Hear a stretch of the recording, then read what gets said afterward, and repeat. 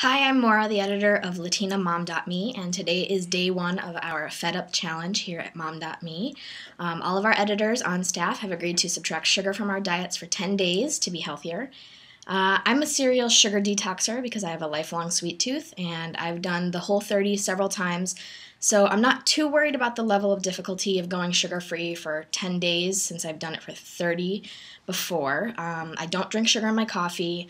I don't consume sugar substitutes because I'm allergic to aspartame, and I'm not really worried about not being able to drink wine since I know I can substitute a cocktail instead if I really need to. And my family already eats a pretty healthy and mostly no added sugar diet.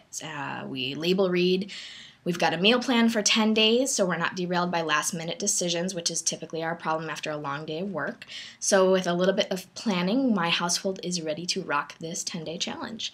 You can follow along with the Mom.me staff over all 10 days to see how we're handling life with no added sugar. And you can also participate along with us.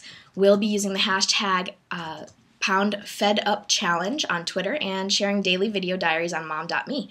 So feel free to tweet us some words of encouragement, as some of the moms here, I think, need a little help with getting through the 10 days with no wine.